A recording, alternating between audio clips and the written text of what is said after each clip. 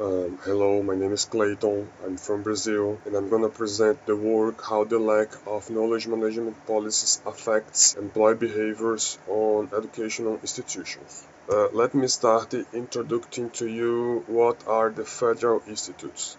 Federal institutes are schools maintained by the Brazilian federal government that offer a variety of courses, ranging from high school courses to doctorate programs. They work like universities, so in federal institutes we can conduct research projects and extension projects with the community. And there are 38 federal institutes spread across all the Brazil. Each federal institute has several units that we usually call a campus, and there are more than 600 campuses.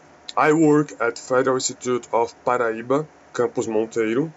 It is the Federal Institute of Paraíba State in northeast of Brazil. All the federal institutes follow the same Brazilian federal law, but each one has the autonomy to define its own regulations.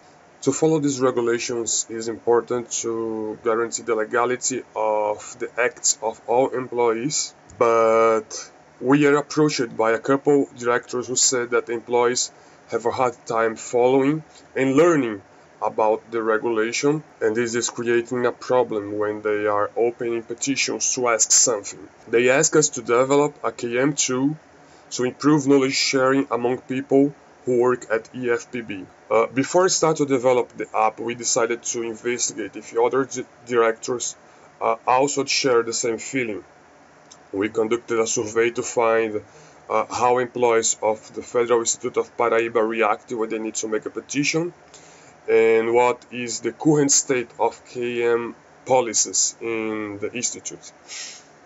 Our survey was targeted to employees who have experience in manager positions. Here we have a description about the characteristics of our respondents.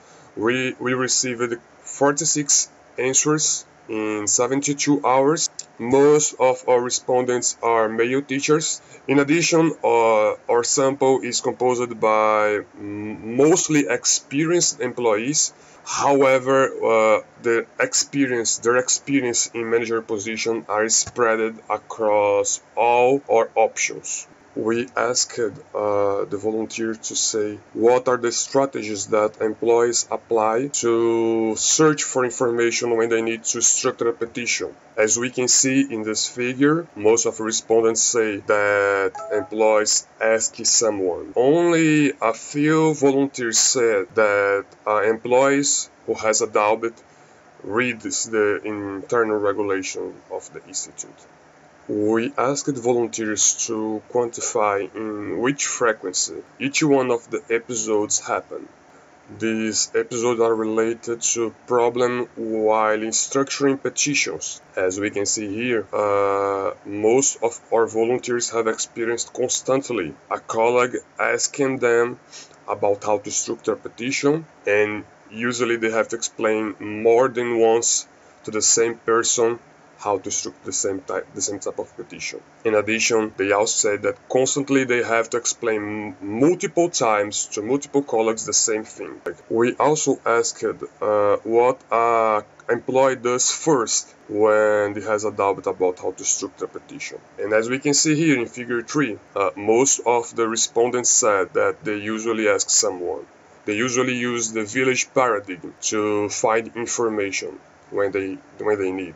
We found that respondents agreed that employees doesn't know about all the types of petitions.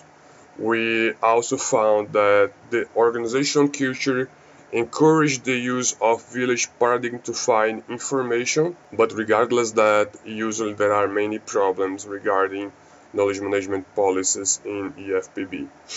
Finally, majority of our sample stated that EFPB does not follow KM practice to improve their organizational workflows. I want to thank you for listening to my presentation, and I want to thank the organization of TEEM for allowing me to present to you in this manner. Last, I want to thank EFPB Campus Monteiro, my workplace, for support or research during 2020. If you have any question about our work or if you want to have access to our data, you can email me and I will send to you.